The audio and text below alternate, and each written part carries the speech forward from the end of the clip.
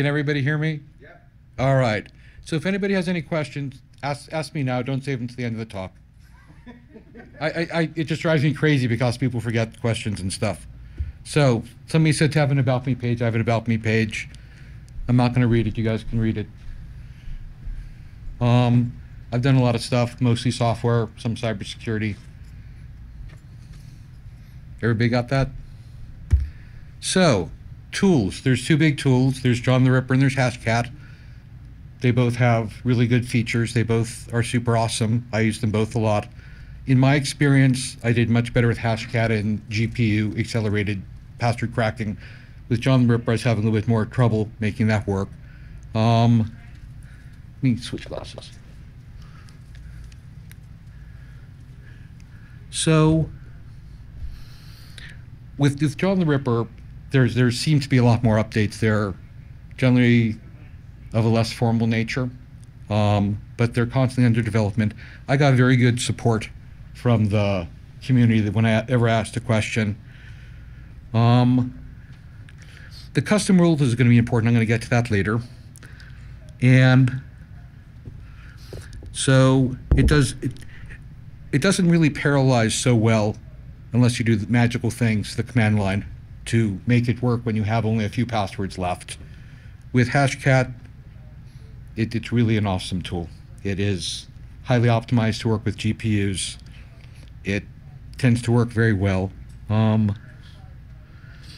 The rule syntax is not as sophisticated as the John the Ripper rule syntax, and I'll get to that in a minute. And there are reasons, there are philosophical design decisions, and neither one is good or bad, but I like terse rules.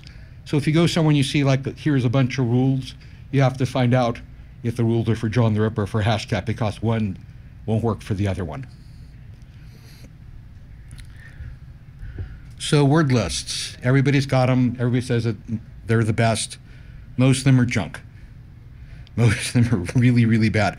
The one that I really like the most is RockU, but I've got probably 50 different word lists.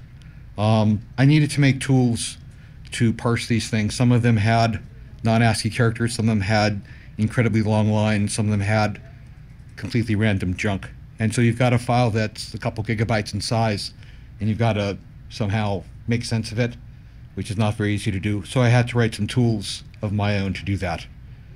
But if you want a really good one, the RockU 2021 is a super awesome list, extremely high quality. There might be better ones out there, but that's the one that was my go-to list. So, custom word lists. So again, since some of these are really long, so a password in GES is limited to 8 characters.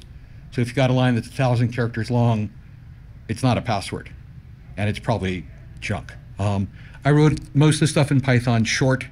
We'll take a big file and just truncate the first few characters.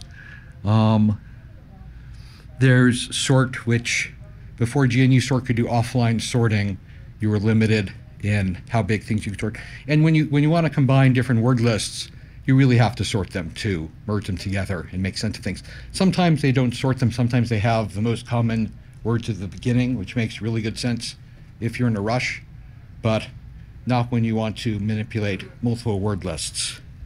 So I have multi-merge, which will merge any number of files. Simple sample just grabs a line every so often just to give you an idea of what's in a file. So when you've got a billion lines, you're not going to read them all because you just can't. I wrote other programs. I have line length and I have count. I also have a thing which does substrings. So if you have a 1,000 character line, you can grab like the first 8 characters, and then you can shift over and grab the next 8 characters, and you can take, subsamples of everything. And that didn't work out too well for me, but it's a tool that I wrote, and I use that well.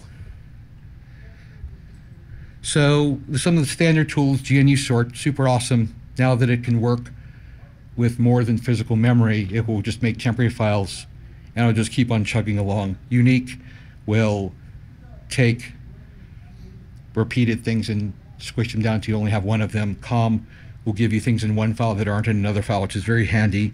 And the one true editor, Emacs. So with Emacs, you can edit multi-gigabyte files. You can make sense of them.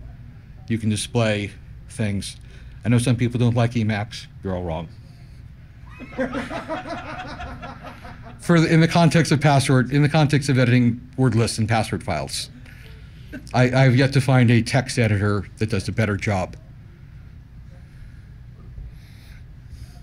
So hashing speed. So NT-landman is the current Windows hashing algorithm. It is very quick, and quick is good because it doesn't use a lot of CPU resources, and so you can do lots of passwords attempts very quickly. On the other hand, from a security standpoint, fast is super terrible. So MD5 is actually slower than NT-landman. There's landman, which is the predecessor of NT-landman. I think that was used with Windows XP and earlier. I could be wrong. descrypt is the one that I use. So these are all relative speed. So you can see it's like a lot slower. So for modern algorithms, you've got SHA-1, you've got scrypt, the WAP2, and you have bcrypt. Bcrypt is probably what's used by most Linux implementations now. It is very, very secure. It is very, very slow. And it has, I think, 128 bits of salt by default, which makes it very, very secure. So salt. In 1979, the Unix guys put 12 bits of salt in their passwords. Does everybody know what salt is? Anybody not know what salt is? All right, very good. So let's say you have your password, and your password is password123. And let's say he's got the same password, his password is password123. So if you just, what's that? I'm sorry. So if you're just using some encryption function, his password and my password encrypted would be the same. So that's bad because if you break my password, you have his one automatically. So what salt does, they sprinkle this into the password. It's a little bit more complicated. They sprinkle it in, that's why they call it salt. And in the case of Linux in 1979, they had 12 bits of random entropy. So the chance of his password and my password having the same encrypted form is 1 and 2 to the 12th. Which, you know, that's 4,000. So that makes things a lot better. So you can have 4,000 people with the same password, and you might get a few collisions in there, but it makes things much more secure. So again, this happened in 1979. In 1980, Unix added a lot more salt to 48 bits. Bcrypt's got 128 bits. Argon's another cool thing. So descrypt uses that. So the bottom line, NT-landman today from Microsoft does not use salt. So this is not a new idea. Don't ask me why they don't use salt. So the thing is, if my password's password123 and his password123 on a NT-landman thing, we're going to have the same encrypted thing. So you say, who cares? Well, people pre-compute lots and lots of passwords. And you can either have pre-computed things or you can have something more complicated called rainbow tables. And when you don't have salt, it's economically viable to pre-compute all this stuff. So let's say you have a dictionary of 1 billion passwords, and each password is 8 characters long, so that's 8 gigabytes. So that's not a lot. So if you want to have the encrypted form, let's say it's 8 gigabytes of data. But see now, if you have Unix's 12 bits of salt, that's 4,000 times bigger. So instead of 8 gigabytes, you have a lot more. Somebody help me out. Many terabytes of data. So 8 gigabits, you're going to put on a flash drive. It's real easy. But with the modern algorithms with 128 bits of entropy, that's a shit ton. And there's no way you're going to be able to pre-compute that and store it. It's just completely non-feasible. But with Windows NT-landman, you can do that. And so people do that. And so that makes, so if you look at the encryption speed, NT-landman is really fast, and there's no salting. So maybe this made sense in 1960, but it's not 1960 anymore. Somebody should probably tell Microsoft that. I don't know why they're not doing it. Again, this is 1979. That's what, 44 years ago, 45 years ago. So this is not a best practice. This is not a standard practice. This has been a standard practice for several decades. Don't ask me why they don't do it. So my DS dump. I had 1,576 passwords. So the interesting thing about descrypt is you're limited to 8 character passwords. That's a stupid thing, but in the context of the 70s and 80s, it made a fair amount of sense. So I decided I wanted to break every password. It took me 5 years, which is a lot longer than it would take me to do it again today. So using John the Ripper and using using no options at all, this is how fast you can get passwords. So realistically, I got 1,000 passwords in 22,000 seconds. So that's like 2/3 of them. So if you want to break into a computer and you've got 2/3 of the passwords, you're probably going to get some administrative privilege access by then, probably long before then. So only somebody with no life is going to break all the passwords because it's a stupid thing to do. But I decided it was time to do that. It's a hobby. It's a hobby. It's a hobby. It's a hobby. But the fact is that John the Ripper is very, very good and very, very fast, and it has very, very good default dictionaries. And this is fast. I mean, look at this. 537 passwords in 126 seconds. That's 2 minutes. So that's 1/3 of the passwords. So it's incredibly good at finding passwords. So I was using this version, and these are several different dictionaries that I use. There's the small RockU dictionary, it's 139 megabytes. There's the weak pass dictionary, the RockU 2021, which is pretty big, 98 gigabytes. And you can get quite a lot of passwords. So with RockU, I got almost 1,000 passwords. That's without any rules or anything, I just let it go. So there's this option called prints. I'm not going to go into what it is. It's probability infinite chained elements. It's a very good tool to use to break passwords. It's beyond the scope of a Password 101 talk, but if you're actually breaking passwords, look into it. It's supported by both Hashcat and John the Ripper. Very, very good thing. There's other options, but this is probably your first go-to option when you're breaking passwords.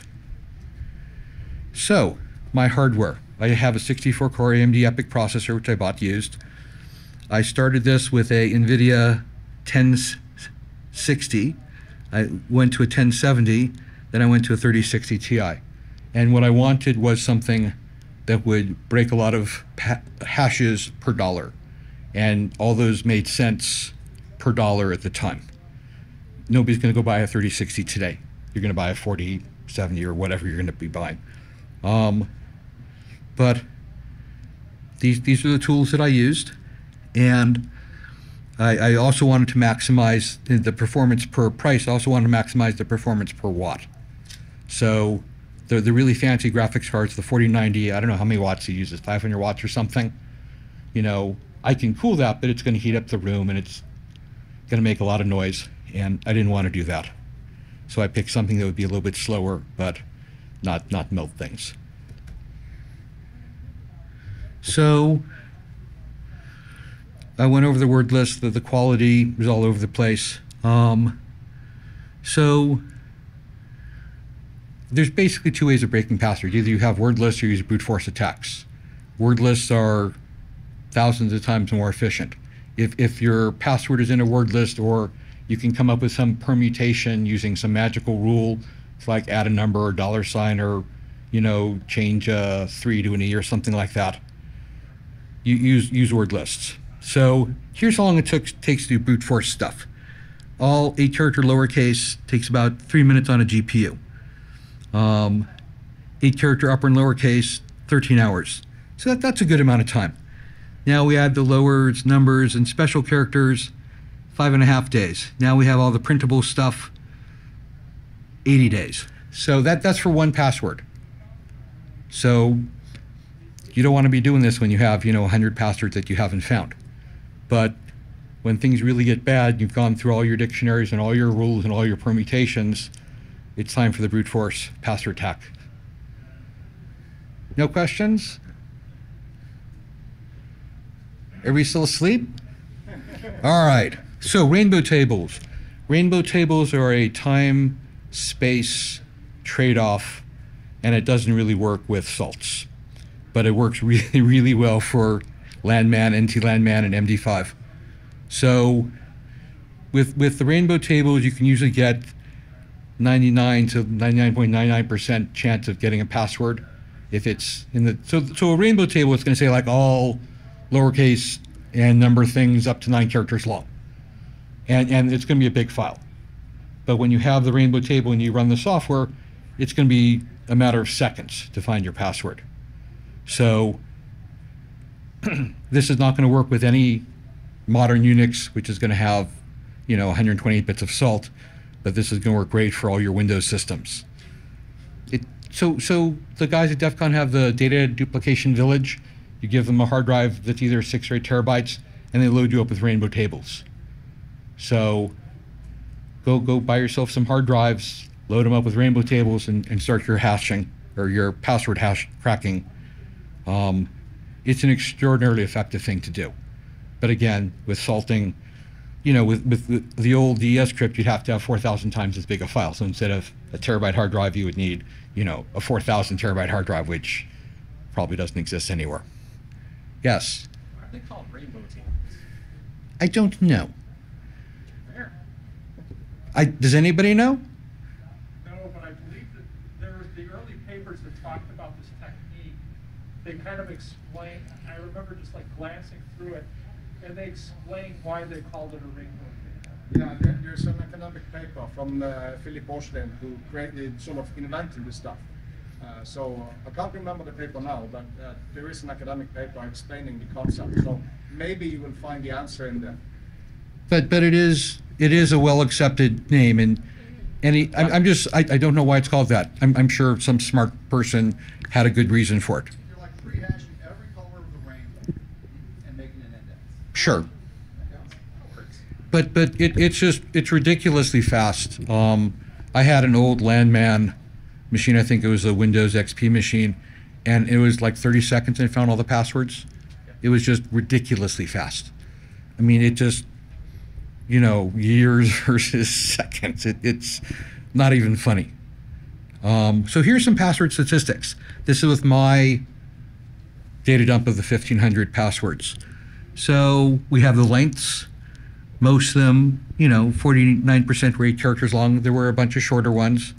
Then we have the character strings. We have all lowercase, 60%. It's a good amount.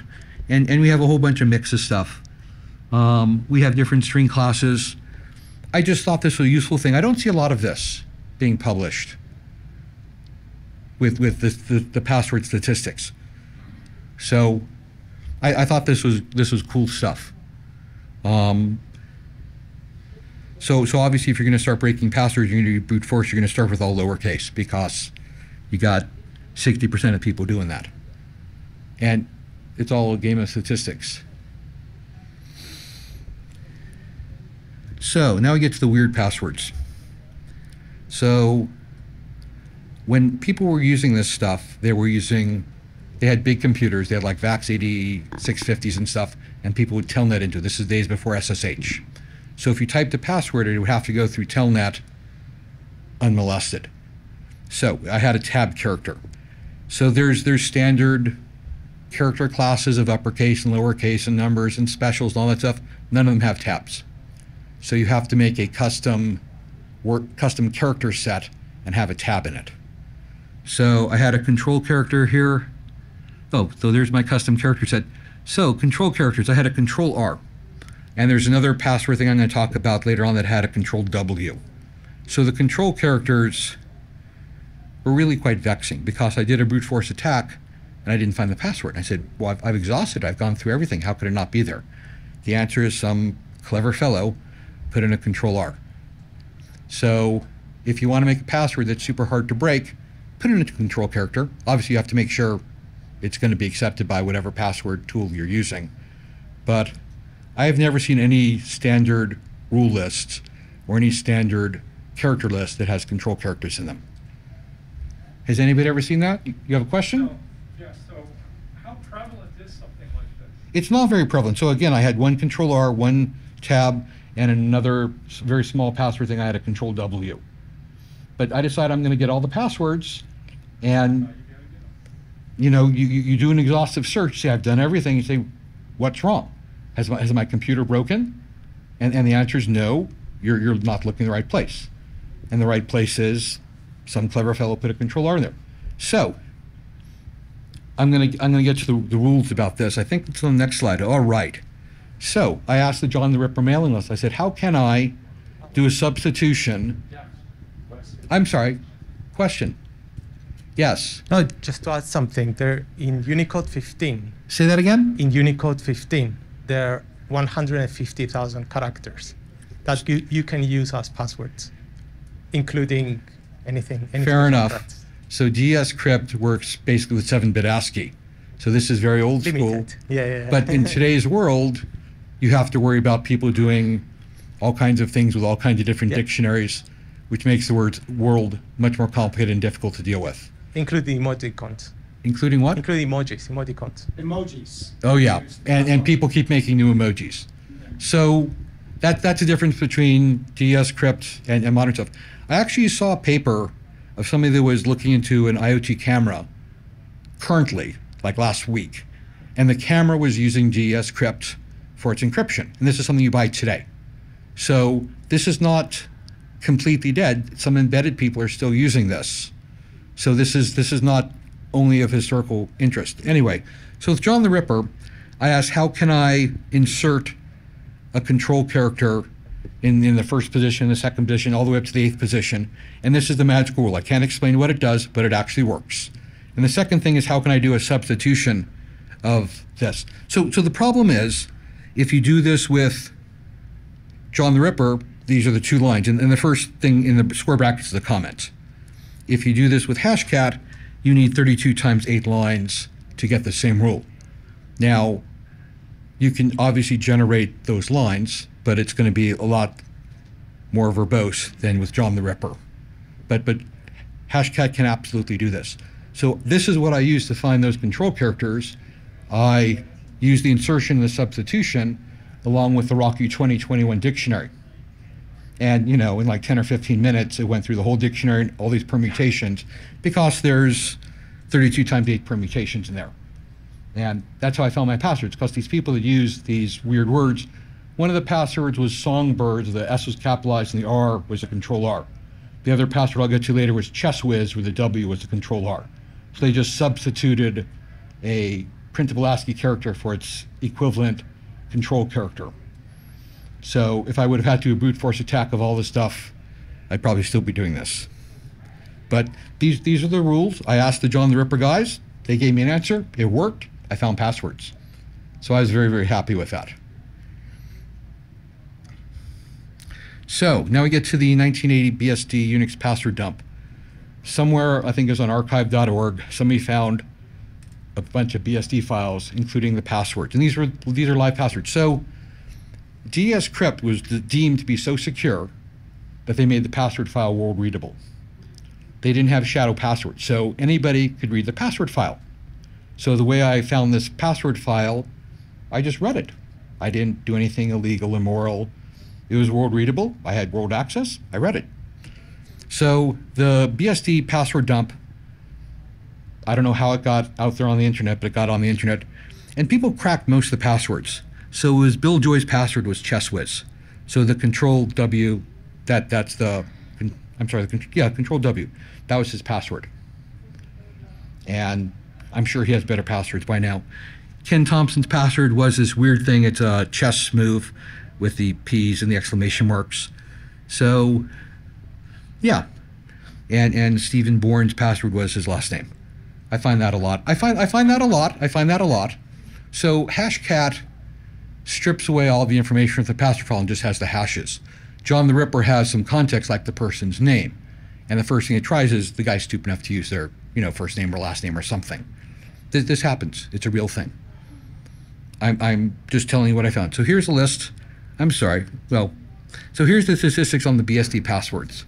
And I think there was something like, I don't know what, like 20 passwords in something in that rough neighborhood. But it's interesting statistics. Here's the actual passwords. These are all of them. They were all found except the chess whiz. I actually broke that myself using the John the Ripper rule with the, I tried some brute force attacks, it didn't work. Other people had done that too. And then I tried the one throwing in the control characters. And because chess whiz was in some dictionary, it did a substitution of a control W, boom, popped out. So I found all the BSD passwords from this particular password dump. So how do you defend against this? I mean, if you can't defend against it, you're screwed. So two-factor authentication is probably the best, strongest way. So I have a YubiKey. I have a smart card.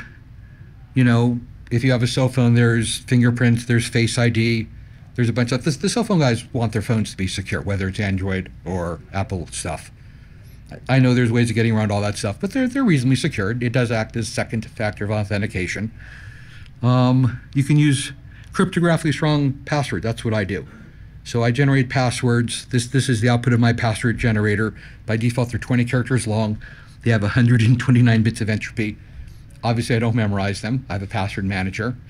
But if you have some tool that can break my 129 bits of cryptographically random passwords, go for it. But in modern terms, you need to have something that's cryptographically strong and random. It's got to be long, and you're probably not going to be able to memorize it. Maybe you guys can memorize, 10 or 20 of these things or 100 of these. I sure can't. That's why I have a good password manager. There's a bunch of ones out there. I personally use KeePass. I don't trust anything that's stored in the cloud. If it's stored in the cloud, it's not your computer. Don't do that. So with GPUs, you can actually undervolt them and underclock them, and you can save roughly 1/3 of the power. It's a very good thing to do. There's a tool called MSI Afterburner. It works very well. It was developed by some guy in Russia, so it hasn't been updated in a while because we got some political turmoil with Russian folks. But it's a good tool. There are probably tools on Linux that do the same thing. But if you're saving 1/3 of your power bill, that's a significant amount. The other thing is your GPU will run cooler, which means it's going to last longer. So it's a bit fussy because you have to iterate. Eventually, the thing's going to crash, and you have to crank the voltage up a little bit more. But within half an hour or less time than that, you can get it running at a stable point where it'll work and use a lot less power. And this is a reference from the John the Ripper guys on some recent stuff that they did. It's just one reference. There's a billion references out there for password cracking. And here's the dictionaries that I used and how big they are. There's a lot of them. Some of them are good. So this is not the size of the file that I downloaded off the internet. This is the size of the file I downloaded and then processed and I was using personally. So the file names I didn't change around except I added the .dic at the end. There are more password files out there.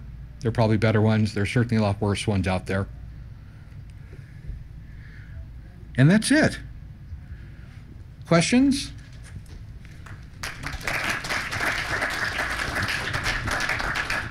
Hello? Is that working? Yeah.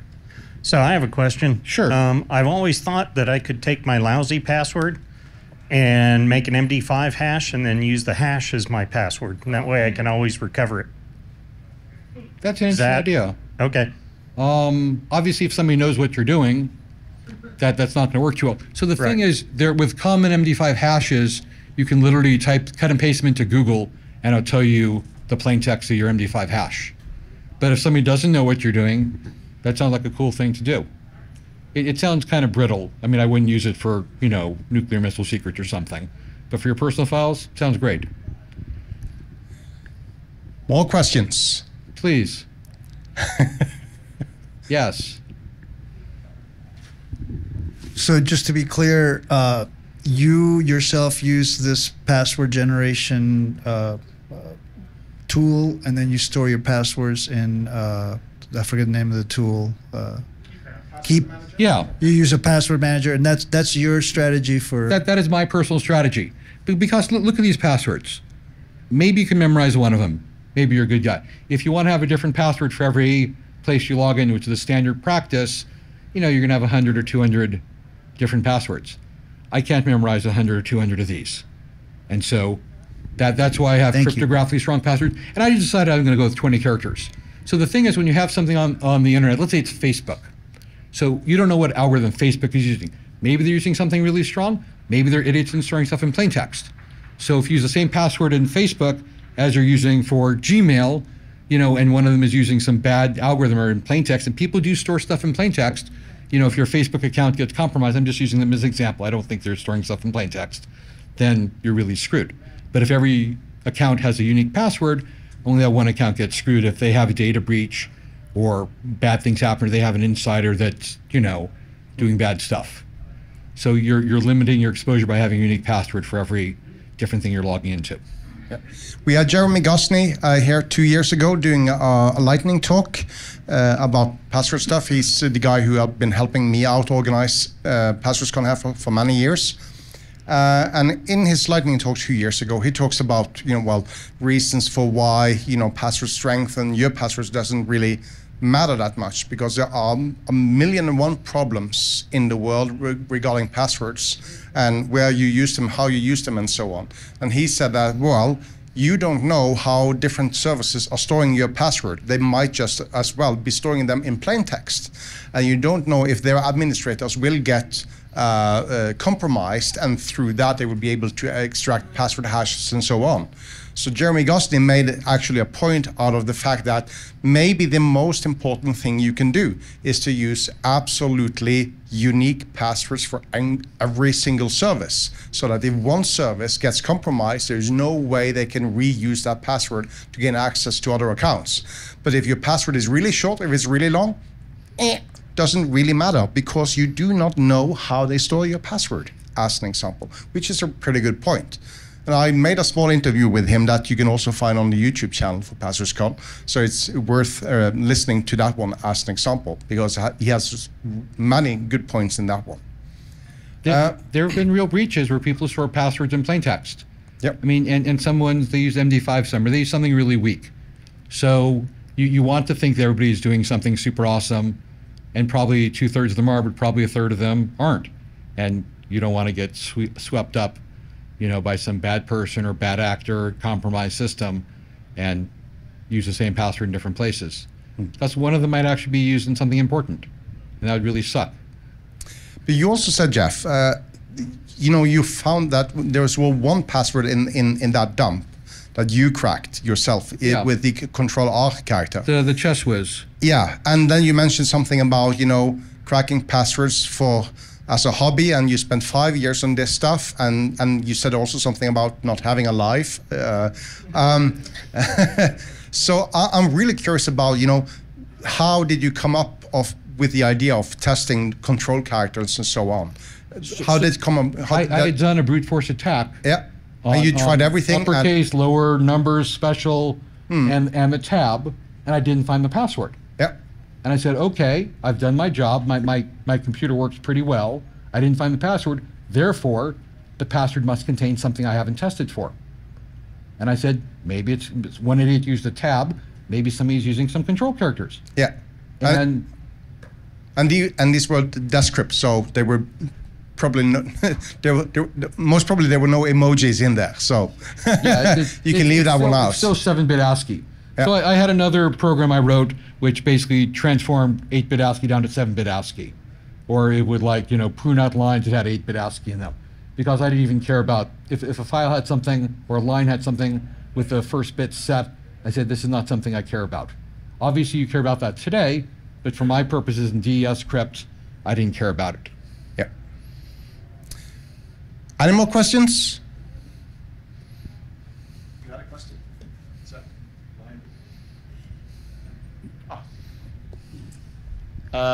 I guess this is two questions. One, why do you trust KeePass more than the others besides just cloud computing? And two, you said Windows doesn't use Salt. Does it use something else to store the passwords more encrypted?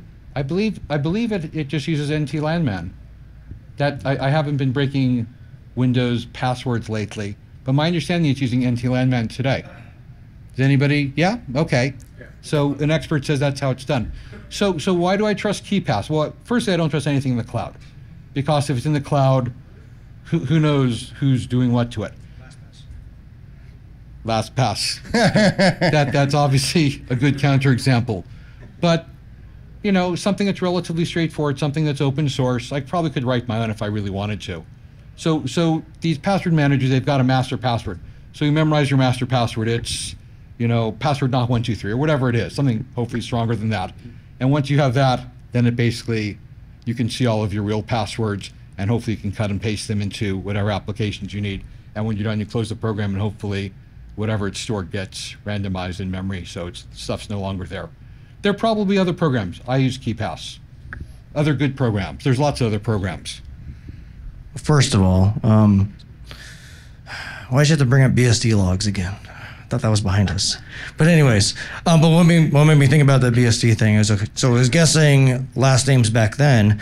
So obviously there's tools, and I didn't want to bring up AI at this conference, but like I'm sure there's things scraping the internet, scraping social media, so they can actually start using our dogs' names, our children's names. Sure. So But those without are naming a dictionaries. tool, do those all tools be out there? dictionaries, Okay. right? Yeah. So it just feeds a dictionary. So every dog's name, every spouse's name, Yeah. every birthday, every, you know, common word found in Wikipedia is probably in some dictionary. Yeah. But look at Denny Ritchie's password, the one with chess move in it, the P/ whatever. It's some cool chess move.